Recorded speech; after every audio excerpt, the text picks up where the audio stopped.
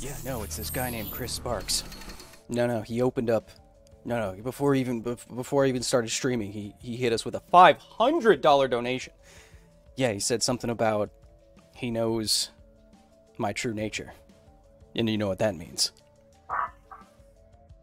It means we cannot allow him to speak to anyone any further.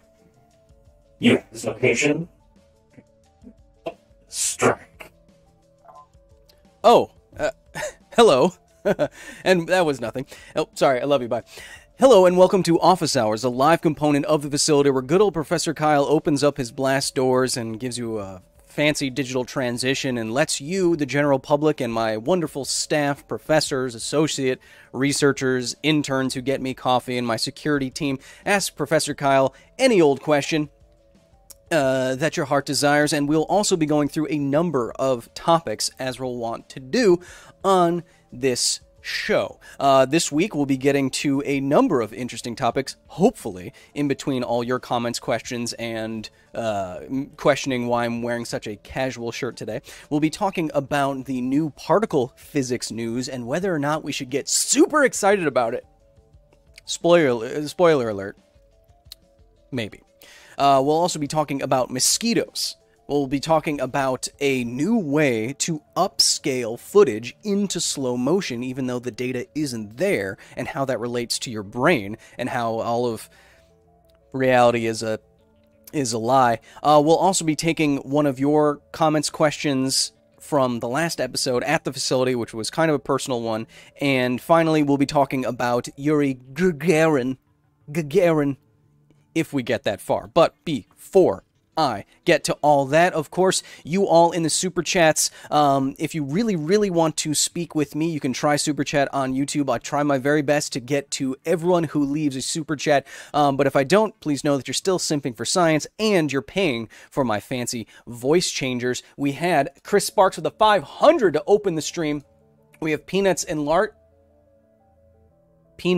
enlargement pills with the 19 says, no questions, I just wanted to sim for science. To see how easy that is? And it doesn't have to stop here. You can also continue this conversation with me every day on Discord and Patreon, where you're getting members-only live streams, behind-the-scenes photos, and all that stuff. If you go to patreon.com/Kyle Hill, as my security team is putting in the chat. Yes, that's a security team in the chat. One is a castle made of beef, and another is a bucket with a wrench. Don't make them mad because they know how to use it. Snow Wolf with the $25 donation before we get to our first topic in particle physics. Hey show, Kyle the Love. Did I do that right? I guess so. I know staring at the sun is bad, but how much of a risk is it mitigated by closed eyelids? Well, your eyelids aren't completely opaque. Some sunlight comes through your eyelids, obviously, and that's why you have to close your eyes at night or close your eyes to make things darker to you. But because the luminance, the brilliance of the sun is so high, you still probably shouldn't stare at it. Don't stare at the sun, even if your eyes are closed. You know why I have to say that? Because I don't know the exact answer to your question, and I don't want to be responsible for any dum-dums going blind. Travis Hoff with the 5 says, hey, how many Kevins are there inside of the facility? Trick question. How many facilities are inside of Kevin's? Yeah, think about that. Joe Bassett with the 20 says, first live stream I've been to in a while, so glad to be here. Joe, I love that you're here. I have no personal connection to you, but I like that you're here. Heavy Weapons Guy with the 10 says, show hi, Kyle the Love. As a physics fan, can't wait for you to get into muons and other funky particles. Up and down chaos. By the way, Sheila is loose in the fruit garden again. Can we get someone? I know the caller is a hassle, but just put it, you just throw meat in front of her and then animal control around here is quite dumb. And let's go to Lucy Fox with the 20 says, Kyle, your hair is wonderful. Hey, thanks. Is the oxygen destroyer bomb from Godzilla King of Monsters possible, and how bad would it be? Let's pause the super chats for a second so we can get on to our first topic. I have no idea what the oxygen destroyer bomb in Godzilla King of Monsters is supposed to do. And I have no idea how the Hollow Earth in the Godzilla verse is supposed to work. And that's it.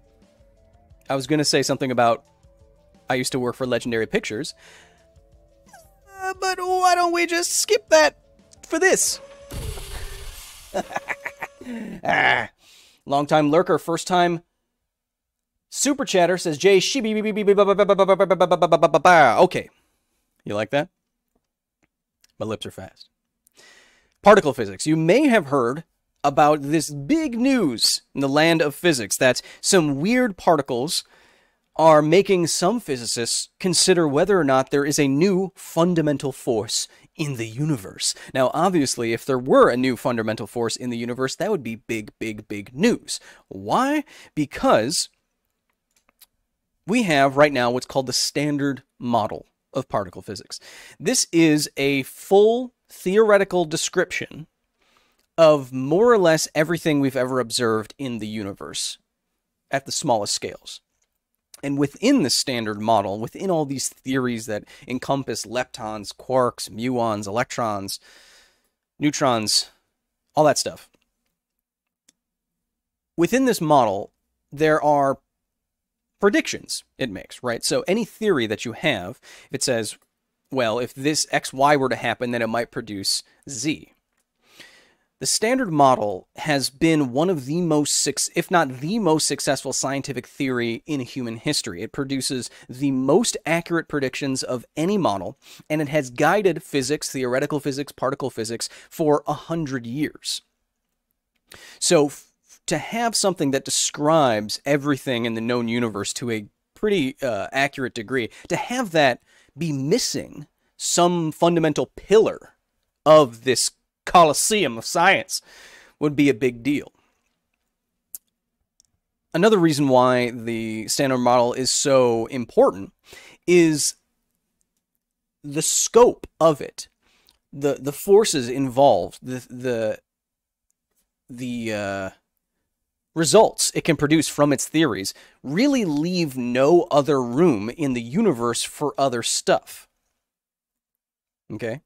By which I mean, there doesn't seem to be any room for any other fundamental forces.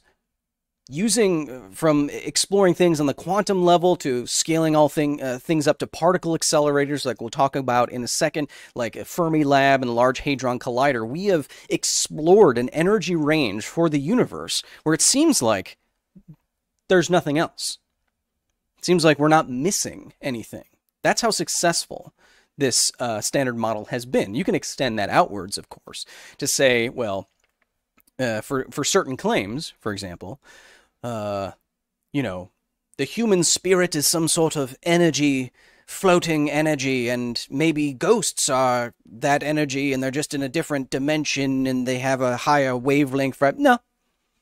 Right now, everything that you and I should be able to interact with on our medium scale in this universe. We're not very big, we're not very small, we're somewhere in the middle. Everything that you and I should be able to interact with is very well explained by the standard model. Which means if you have a ghost encounter, it's probably not evidence of a new fundamental force in the universe. You are probably just scared of something. Totally reasonable. So I say all that to say this, to have something come along and possibly shake the foundations of particle physics, the standard model, that's a big deal. So what was going on here? Well, physicists at Fermi Lab, just a couple of days ago, on April 7th, they released results that confirmed earlier results from about 15 years ago. 15 years ago, physicists at the Brookhaven National Laboratory, they discovered that one of these particles, one of these fundamental particles, muons, which physicists like to call fat electrons. They're like electrons, but they be chonky. So these physicists at Brookhaven 15 years ago and now at Fermi Lab found that the muon wasn't acting as it should. More specifically, that its magnetic moment, how it's affected by magnetism and what it does inside of electrical and magnetic fields, wasn't lining up with what the theory predicted. Now, that's a problem because, as I said, when a theory is that successful, if your experimental results do not fit within your theory, one of them is wrong. Richard Feynman, the genius, Richard Feynman, physicist, he used to say that if your theory doesn't fit with experimental results, your theory is wrong. But of course, you could also have done the experiment wrong, which we'll get to. So the wiggle of this muon, if you think about it, this is not accurate, of course, but if you think about it just like a ball and how it's spinning, how it was wiggling as it moved through fields, these giant, super powerful electromagnetic fields inside of particle accelerators, very, very powerful magnetic fields, how it was being tracked, its movement was not fitting with theory. So, these two results taken together have led a number of news outlets, a number of my colleagues like Physics Girl and others, to say, well, this might be a new fundamental force of the universe. This might change the standard model. This might be cray-cray, as physicists often say. Trust me. So there's two possibilities here, right? This experiment is correct, and the results are correct, and therefore the theory is missing something. And that's what would lead to possibly a new force or what have you. The second option is that the theory was missing something in the first place, and that when you do it with a better resolution, when you understand the theory a little bit better, or you change the theory a little bit, it will produce the experimental results that you're looking for. So there's this gap in understanding. What is wrong? Is it the experimental result or is it the theory, and how do we realize this? Well, I'm bringing up this tension because everyone is kind of breathlessly reporting that all of physics might change. But what are the chances that all physics, well, foundational physics, we totally missed something, or we totally didn't predict something? What are the chances of that? Versus us as hairless apes living on a biofilm of a rock floating through nothingness. What are the chances that we're wrong about something? I'd say that's higher. And so, within days of the Fermilab publishing these results, some theoretical physicists, part of the Budapest-Marseille Wuppertal collaboration, a large-scale collaboration of physicists who have been trying to see if the older theory, the older prediction was incorrect. For a while, they published recently in the journal Nature on the same day as these results. And they found something interesting. What they did was to see, they wanted to see if this muon wiggling was truly not predicted by the standard model. So they went back to the standard model itself. Now, the standard model, a lot of it was founded and calculated and established a long time ago, almost 100 years ago. Paul Dirac, 1928, long time ago. And so what this team did, all the way fast forward into 2021, the darkest timeline, what they did is they went back to the predictions, the equations, the theories, or sorry, rather the equations and the theories, and they threw everything at them. They tried to update them. They tried to make sure they were as rigorous as possible. They did that by putting them through intensely powerful supercomputers, things that 100 years ago you could only dream of. Calculations you could only dream of that would just not be possible. The computer would fill an entire warehouse kind of thing. And so what they did is they took the weak and strong nuclear forces, electromagnetic forces, and gravity forces, and they plotted them in this calculatable space. It was kind of, as they say it was kind of like a weather system. It was kind of like an atmospheric model. You take a model of the atmosphere, you have some sort of physical calculated space, then you throw in all the equations, how you think stuff works, and then you watch how that model evolves over time. How do things interact with each other? How do little particles wiggle, for example? So they went back with supercomputers. They used millions of computer processing hours at multiple supercomputer centers in Europe all at the same time.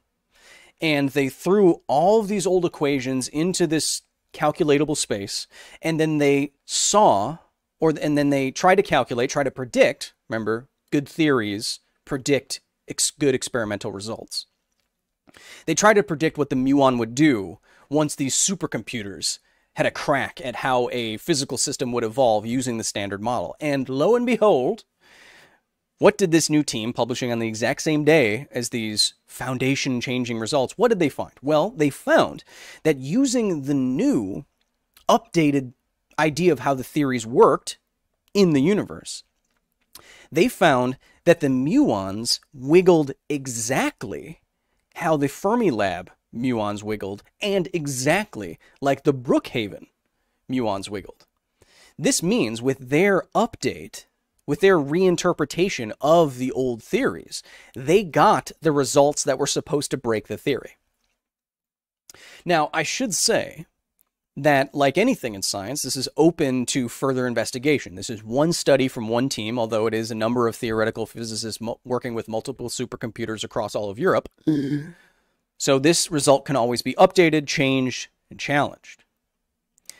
However, like I was alluding to earlier, the chances that the particle model, the standard model, is definitely missing something big, I think is much lower than, oh, we were finally able to run particle model equations through supercomputers that weren't available 100 years ago, and it predicted the results that you saw, which means the theory is still good. So, I don't have the answer to whether or not this is, none of us, no scientist has the answer as to whether or not the muon is truly wiggling weirdly. However, it would appear as though without breaking the standard model, you can still get the weird results that were observed, which means the standard model is not wrong. There isn't a new fundamental force in the universe, and physics is not broken. That could be the case, but in my view, we'd have to see some pretty strong evidence otherwise. As Carl Sagan would like to say, especially if you want to, change the foundation of physics, extraordinary claims require extraordinary evidence. And I don't know if we have that just yet. But what I do know that I have is your comments. Oh, wow. My transitions are just fantastic. Remy Animation with the 10 says, how much chocolate would it take to kill a werewolf?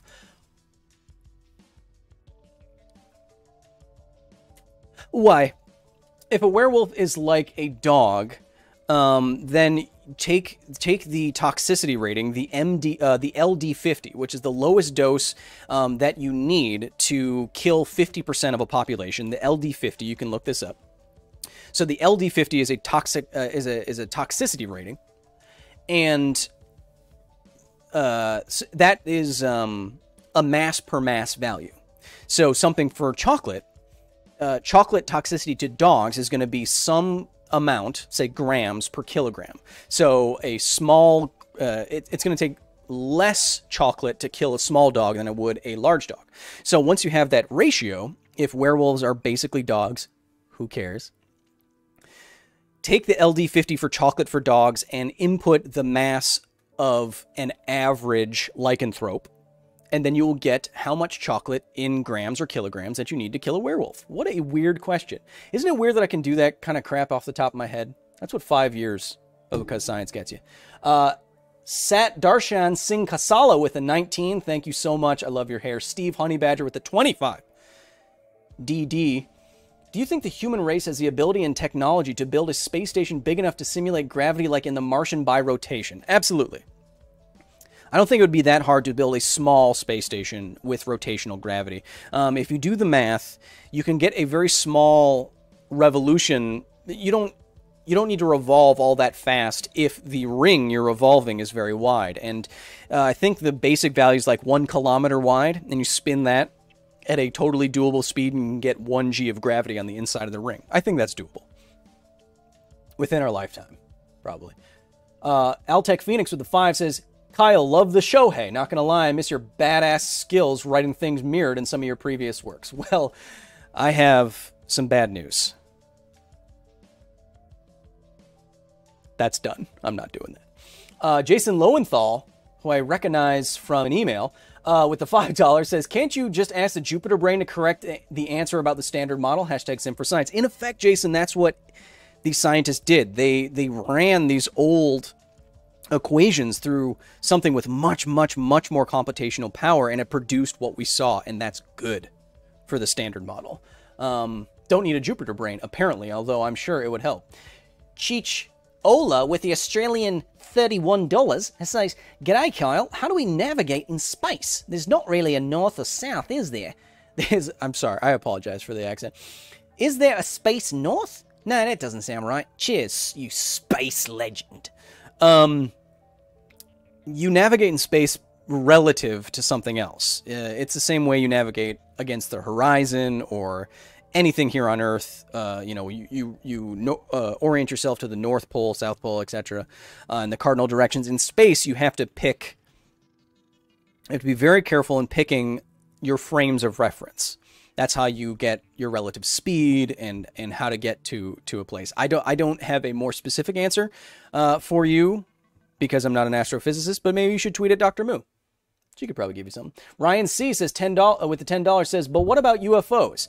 There are certainly unidentified flying objects that people have reported, but there's never been good evidence for aliens visiting Earth in the way that you might mean. Order of Anima with the $10 says, is it possible that the Big Bang was just a universe of matter and a universe of antimatter meeting at a singularity and annihilating, thus casting them to form parallel universes? I have no idea, but if your idea has legs, submit it to a journal and they'll tell you, or they'll totally ignore you.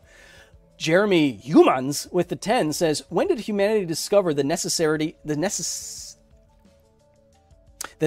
of salt in our diet? Any idea when rock salt was discovered? Think about this, Jeremy. Why do you have taste buds at all? Why do you taste stuff? Why can't you just eat stuff?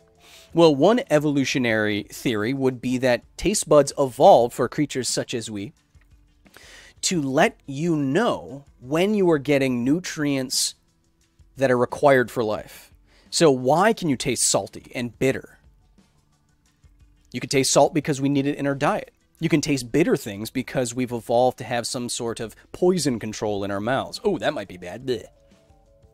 Why do pregnant women have their tastes and what they like and what things taste like change when they're having a baby, when they're pregnant? One theory, hard to prove, one theory is that their body is changing taste to let them know what they need more of or not when they're growing another life. So why do you taste things in the first place? When did you discover that salt was necessary for your diet? Millions and millions and millions of years ago, when taste buds were first a thing. We have Anko Karavan with the 10 says, Kyle, hey, love the show. Just wanted to thank you for being you. Have you ever read Brandon Sanderson's The Stormlight Archive? It's a fantasy series. Does its best to be realistic in a magical way. No, I've been recommended that book series before, and I know my buddies over at the Command Zone podcast have played with him and like his books a lot, so maybe I'll tuck into one of those. Nick Moore, and let's pause the super chats for a second so we can get on to our next topic, which I don't know if I want to talk about mosquitoes. I don't. I want to show you some cool technology. Nick Moore with the 20 says, hey Kyle, first time in a stream and now a patron.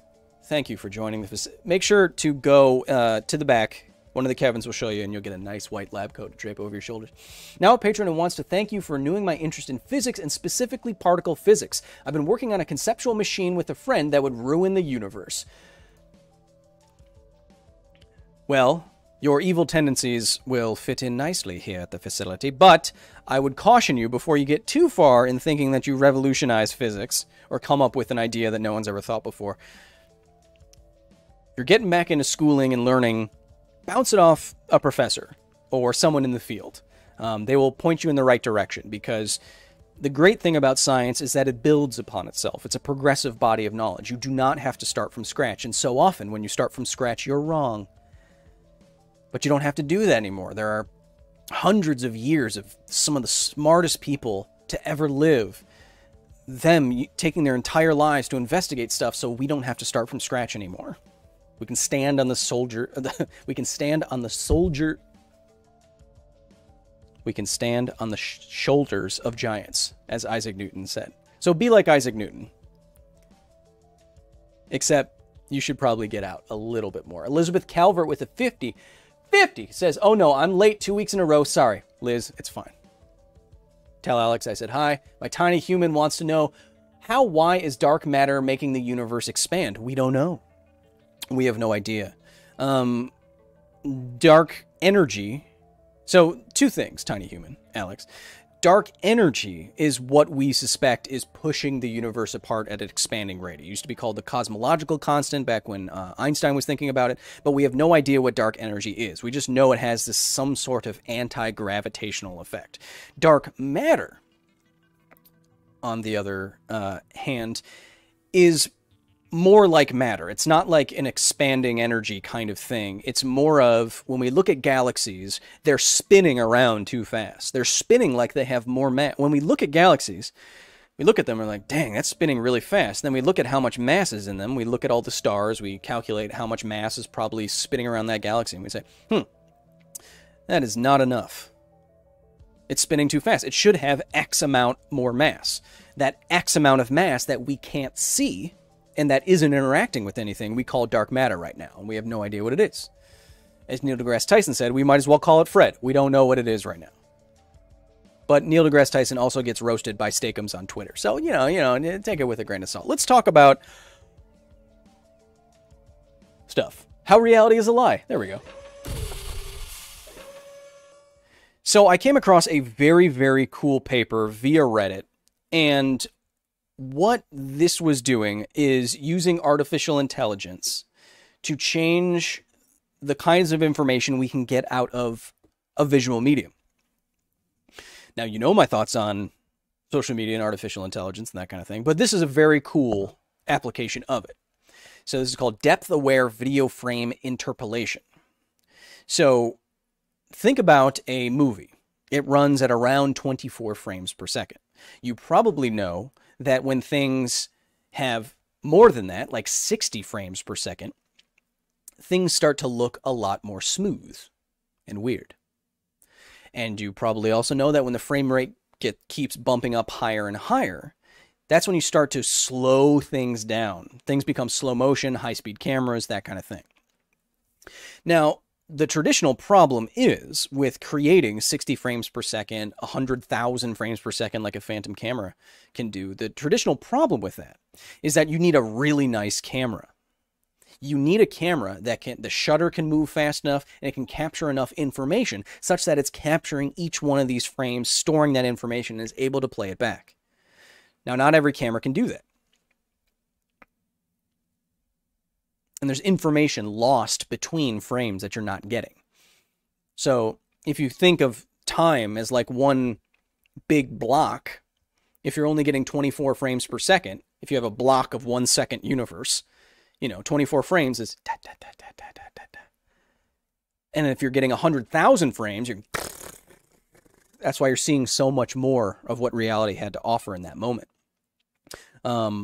My friend and mentor, Adam Savage, he just said recently, the high-speed camera was like another host on Mythbusters because it was maybe their most important tool because it let them see aspects of the universe that at the human frame rate you just lose. You lose this information. So what's really cool about this research is that they're using artificial intelligence to artificially create that information between frames that wasn't captured to bump up frame rates. Now, naturally, you can't do this because you don't have that information in between. But what this research is doing is using artificial intelligence to more or less say, hey, if we're running at 15, 20, 60 frames per second, the scenes don't actually change all that much between frames. So why don't we use a computer to simulate what that in-between frame would look like?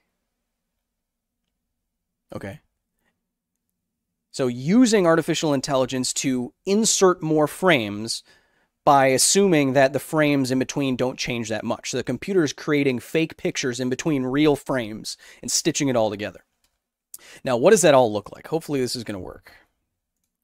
So this is what this research can do when you take a 15 frames per second stop motion animation and then you interpolate it, you add artificial frames in between to bump up stop motion to 60 frames per second. And you'll notice immediately how this goes from looking like stop motion animation that you could do to movie quality.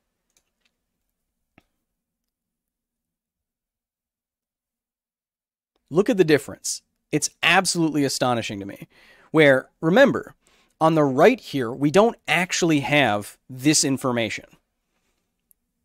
This is supposed to be at 15 frames per second, but a computer, an artificial intelligence, is putting frames in between the frames based on what it thinks it's going to see in between. And it can make stop motion at 15 go to 60, which is incredible. The same research can go way up.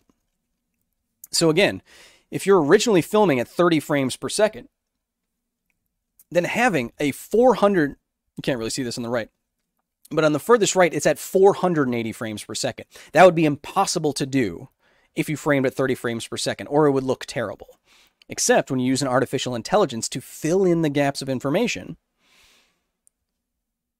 you get, make sure you can see this. Oh, you can. Good. You get this.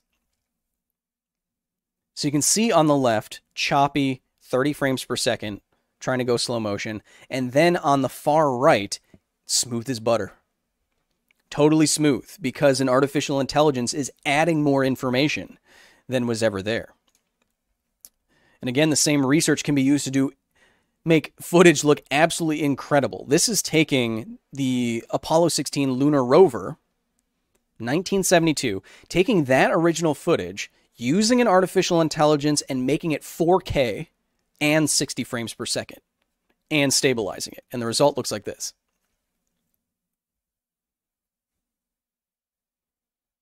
This looks like it was filmed at a movie studio with a modern camera.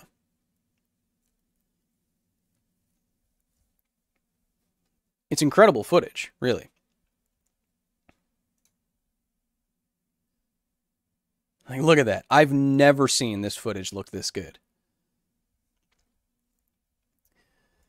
Now, I bring all of this up as one point, just as a very cool technology, but to give you kind of a weird insight about the brain. Humans, everything, creatures can only perceive the world in more or less certain frame rates. We test this, what's called a critical fusion threshold. We test this in animals by taking a light bulb and we blink it at them. And then we blink it faster and faster. And your critical threshold is when you cannot tell that it's blinking anymore, when it just looks like a static image. For humans, that's around 24 frames per second, which is to say, if I flashed a light bulb at you on and off 24 times each second, it would look like it was on and no blinking. Other creatures have higher and lower thresholds. So like an eel at the bottom of the ocean might have 10 frames per second. Life would look very choppy. Fruit flies have like 150 frames per second. Their world would look like it's in slow motion to us, like a slow motion camera. And you wonder why it's so hard to hit them. Oh, and it's like, I should move out of the way. All right. So like this research is adding in frames that aren't there.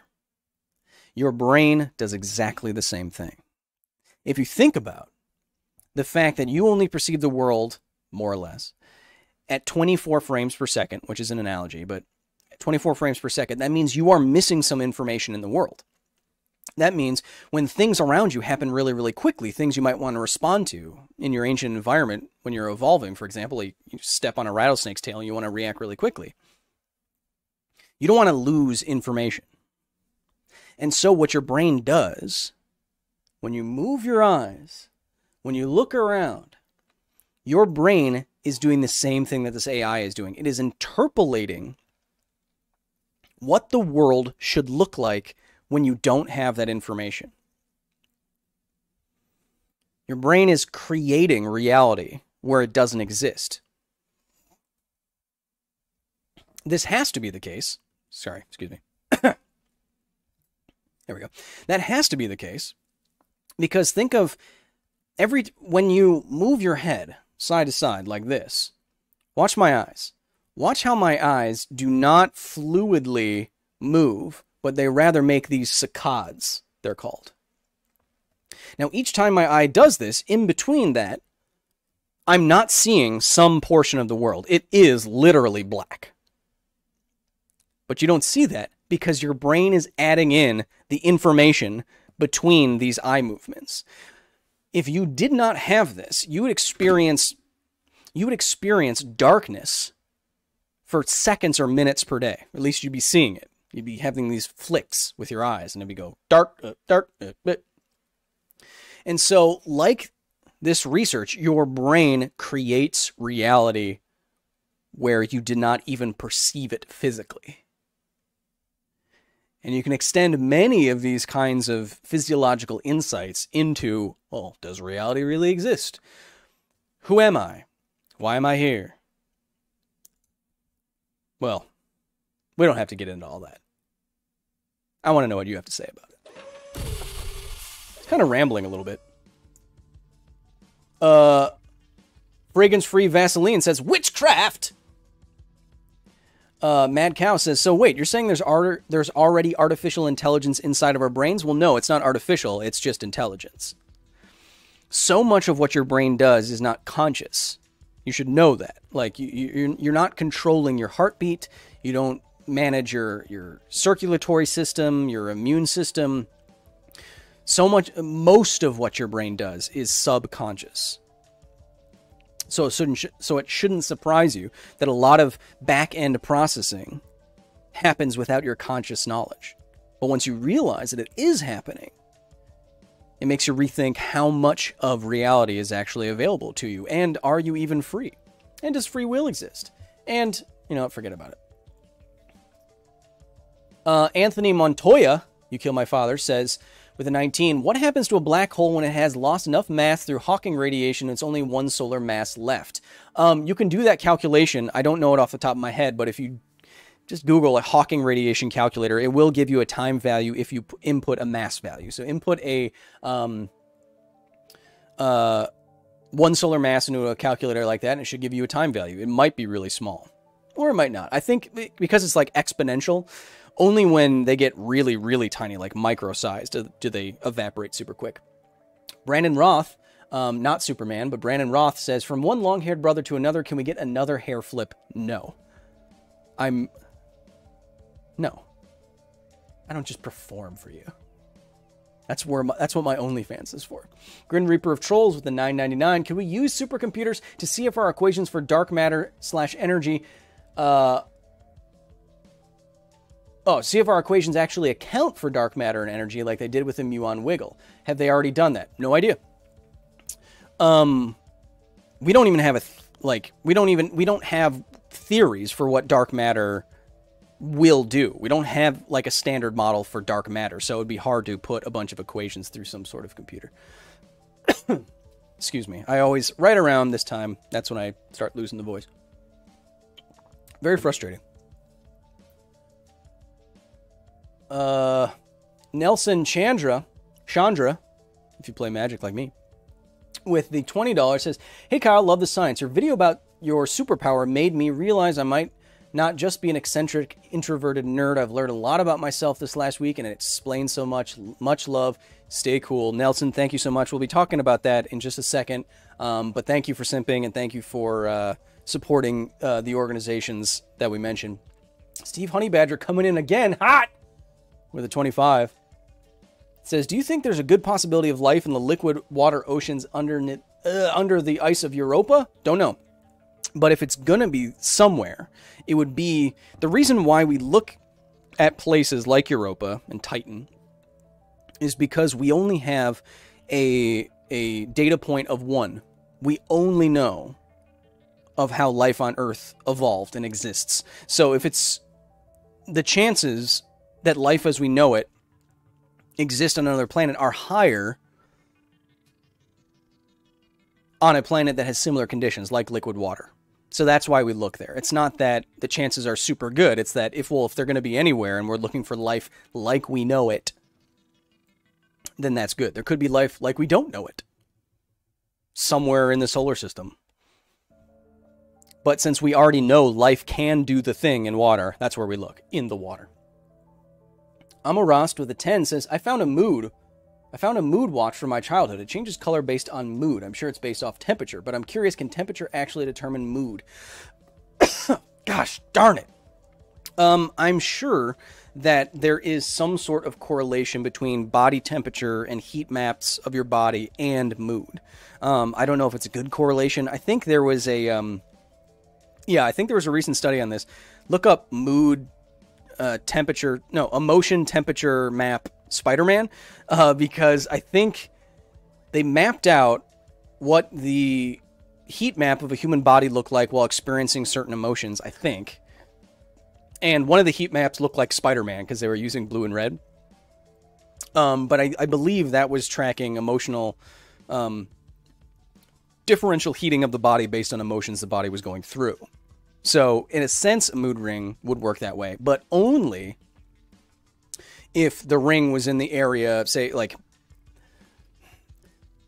is your finger getting hot and cold a good sense of all the possible ways your body can heat up? Probably not. I mean, you can probably get flush and just your face heats up, or your midsection, your core heats up, or your feet get cold. And if those are correlated with certain emotions, which I think they are according to the study I mentioned, if someone could put it in the chat, then having a ring on your finger would not be a good indicator for that. So you'd need like a mood suit. Kevin, mood ring, but the material all over your body. Right. Yeah, that would be bad. You might not want to have the mood suit over every part of your body, Kevin reminds me.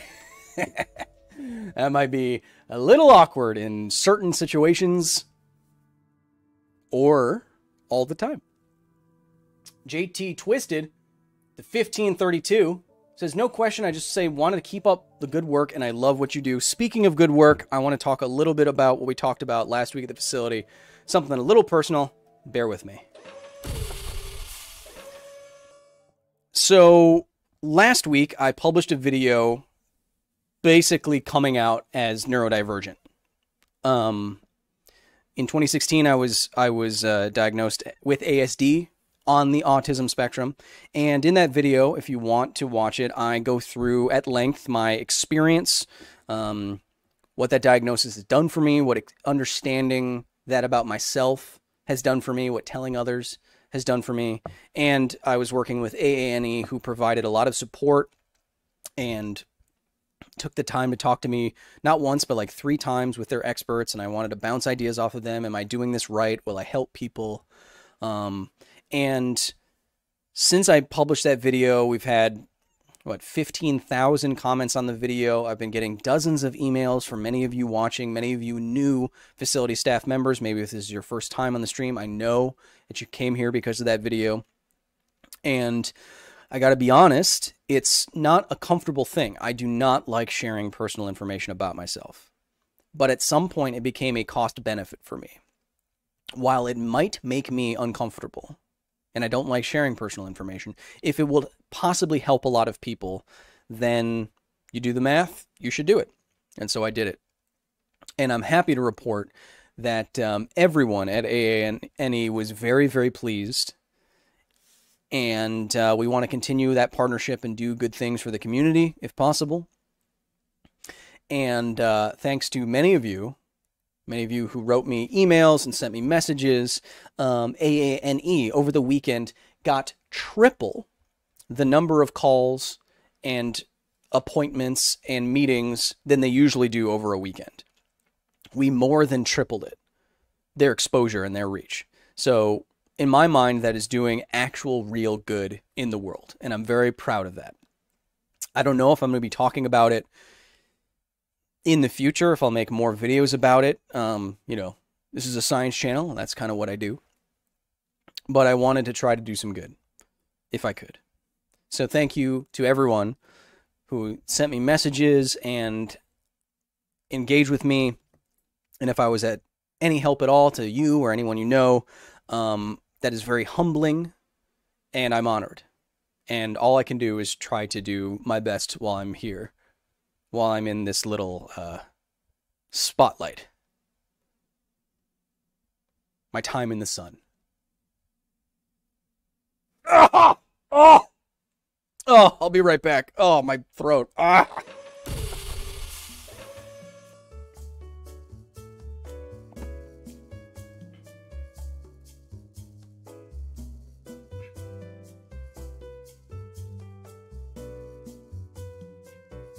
Coming up at the facility, Kyle speaks with none other than Miguel Alcubierre, the very theoretical physicist who popularized warp drive, the guy who the Alcubierre drive is named after. That's right. We have a full interview with him in an upcoming episode of the facility, and the full uncut interview will also be going up for patrons at patreon.com/Kylo. So if you want to see that, get in soon, baby.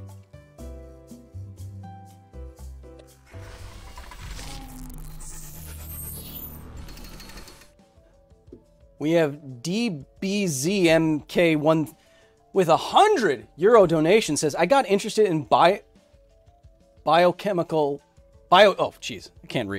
got interested in biochar and pyrolysis recently, but I found conflicting information about its benefits to the environment. How should I go about figuring out which information is correct? Well, that's hard. I'm not an expert on biochar and stuff like that. But I would start with institutions, research organizations, university labs. Find a good lab that studies it a lot. Find the professor. See if they're on Twitter, find a postdoc, ask somebody some questions, email people. Nerds are always very happy to talk about their scientific work, I find. So if you start with institutions before you don't want to start with industry websites like, hey, we sell biochar and it's the tops. Ring a ding ding. Don't start there. Start at the source of the science. Try to find a lab. Cassandra Ledoux with the 20.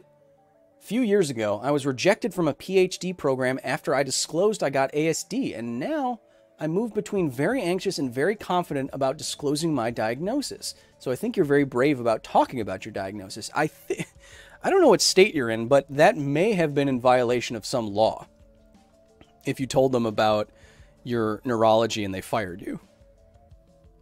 Might want to look into that. I'm very sorry that happened.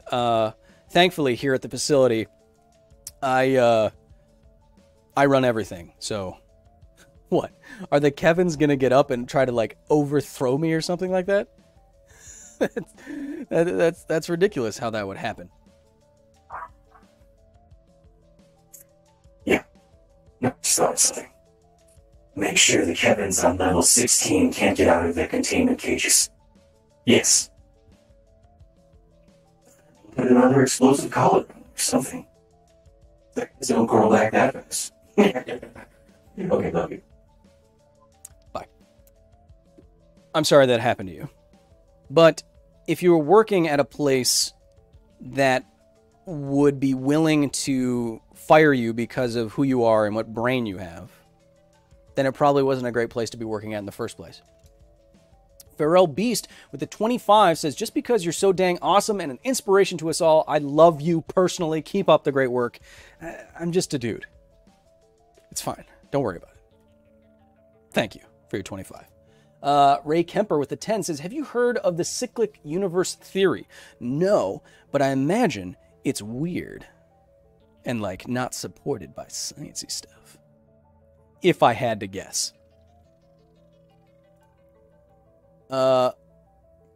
Chris Lauren says, let the Kevins unionize. No. As you know, I follow all of Amazon's examples, and that's how I run this place. All right? I just want to make enough money so that I can be bald and wear a North Face vest too. Okay? Dang. Ghostfire Killer with the Australian $5. It says, I reckon shutter speed would be another good way to put it. The higher the shutter speed, the more details preserved. Also a gift from everyone. They didn't say that A part. I added that. Xenostrigger with the $10 says, rise up, Kevin. Riot against your oppressor. Hashtag Simp for Science. Oppressor is a very strong word for what I do. I more just press. Kevin's into airlocks. Cheesy with the 10 says, with all that's going on in the world right now, I just want to thank you for boosting my love of science and being awesome, Kyle. I love watching your shows every morning with breakfast. Well, you know what they say about me. Pairs well with milk. Jonathan Ashcraft with the $50 donation says, we won't ask you to disclose any more personal information. Be you. Hey, don't worry. I won't answer it if I don't want to. I have a feeling I'm somewhere on the spectrum. Always been neurodivergent. Docs thought it was bipolar when I was younger, but the meds made me so sick. Should go back now and see. Well, I hope you get the information and the help that you want and or need. But medication, like anything, takes some sort of trial and error. It's not going to be one like the toxicity. Not to say that medicines are toxic, no. But like the toxicity thing we were talking about before, different people, different people with different bodies, different tolerances, and stuff like that. They will need different doses, different medicines. It affects people differently. I've also had experiences where medication made me feel really bad, and I had to go off it and switch. But that's by normalizing talking about these kinds of things, by talking about medication and mental health, by normalizing and destigmatizing these things, I hope that we'll be more willing to talk openly with our professionals about making our lives better through science. I think just think about literally how many days we lose because we're too embarrassed or ashamed to talk about something with a professional. I would wager it's a lot. So, you should remember that mental health is health. And sometimes you need a Band-Aid for your brain.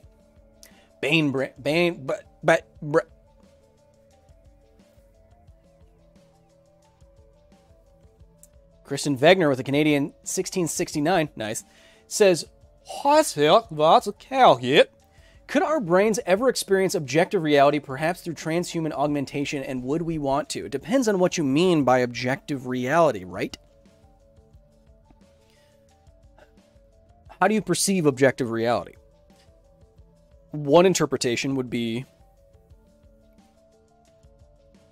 well, what if you could experience the entire electromagnetic spectrum and not just visible light? Then you could interact with more of reality, so to speak.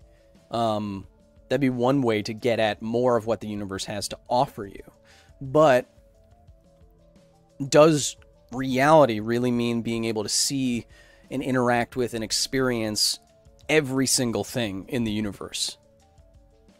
Probably. It depends on how you define it, right? The boundaries of human experience make human experience what it is. And it would fundamentally change if we perceive things differently, right? Would you even want to perceive all of reality? Would you want to be able to hear all the insects having sex on the East Coast right now? There's billions of them. Yeah. What do you think the cicadas are doing? They're not just yelling. They're sex yelling. Oh. PG-13 stream, baby. A Deucer with the 20 says, Kyle, thank you for talking openly about your experience. Dan Bull's, quote, portrait of an autist, show me I'm not alone in my unique way of seeing the world. We need more open and honest conversations like that. Keep being awesome. Well, the thing about being awesome is that I can't turn it off.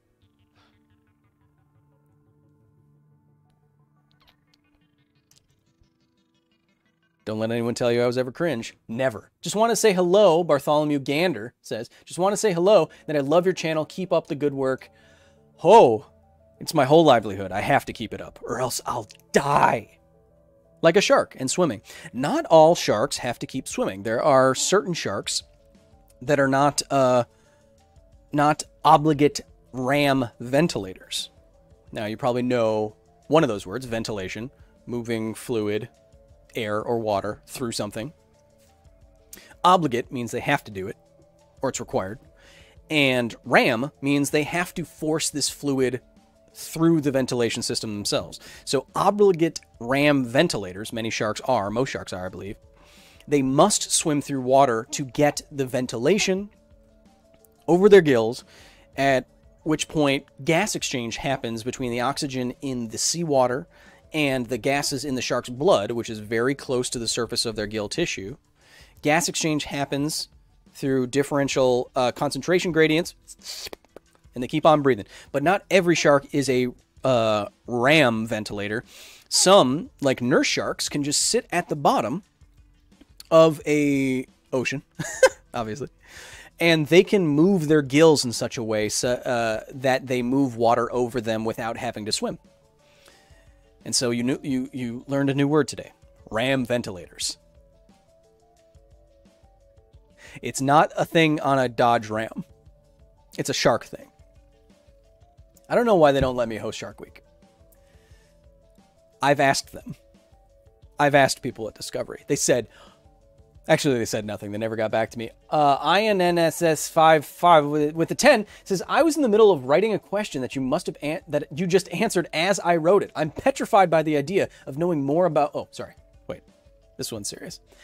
I'm petrified by the idea of knowing more about my depression, but normalizing it is helping me. So have this, thanks. Hey, look, not everyone wants to see the inside of their own head. I get it. I think a lot of using our phones is driven by not wanting to be introspective. Just like, oh, I don't want to think about that thought. But the only real way for personal growth is to really engage with the person who you are. That's all you can do, right? Order of Anima with the 10 says, simping for my science freds that can't simp. Love the love you. You don't love me. You just love the facade. You don't even know me. And I like to keep it that way. I don't like personalities, especially in social media, that make knowing them part of the appeal. Like knowing their personal life and who they're dating and their life history and how they're feeling at every point of the day. I think that becomes very toxic and very codependent and kind of manipulative very quickly. And even though everything on the YouTube trending tab is that, I'm going to go ahead and say that I really dislike it. Dashun Moffat with the $2 says, thanks for showing my girlfriend's Asperger's is a superpower. Now, when I say something like ASD is a superpower, obviously I'm coming from a place of, and I say this, extreme privilege. You know, I don't have nearly the same troubles that you might have or a person could have, although I have my own.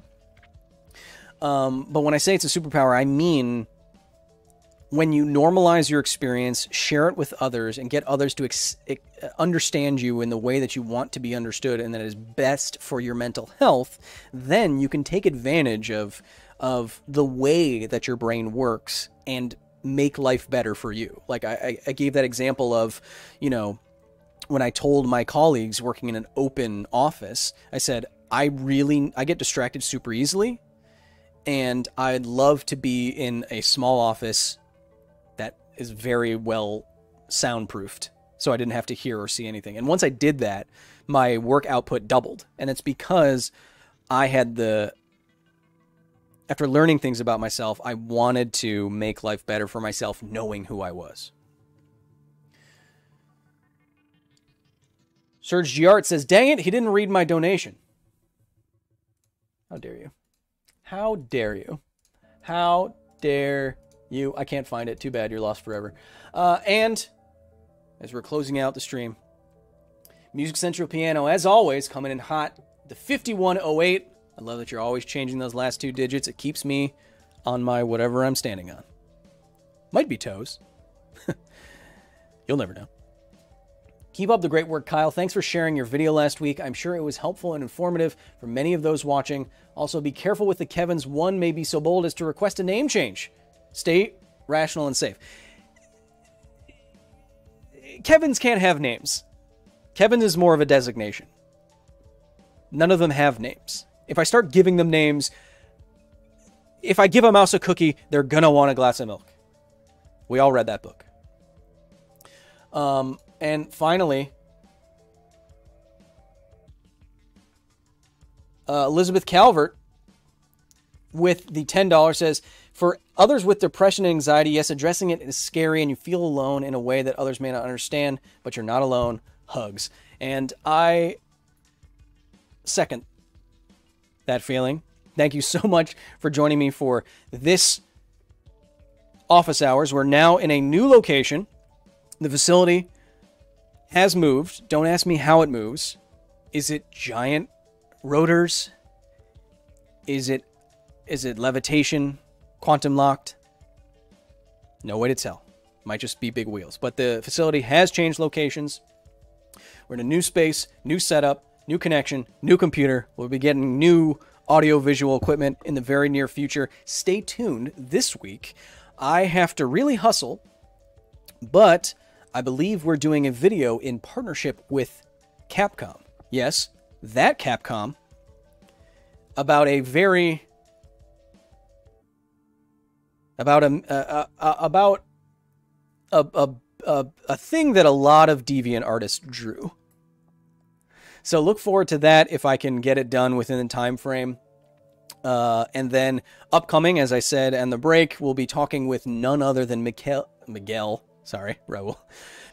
Alcubierre about Warp Drive, where it's going, Warp Drive Explained, and I'm working on the next Half-Life Histories as we speak. Thank you so much for joining me. If you want to continue on this conversation or if you want to join the facility, you can go to patreon.com/Kyle Hill right now as my security team is putting in the chat. We'd be happy to have you. We science and get nerdy all day. I will see you in a video very soon, and I'll see you next week. Bradley Smith with the $99 donation says respect. And we also have Gabriel Silva with the 50 saying a bunch of other stuff, but I can't get you. Thank you. Thank you so much for watching. Until next week, when I talk to you live, be nice to each other. I forgot what I always say. Be nice to each other, because this is all we got. And if you're not nice to each other, Steakums will drag you on Twitter.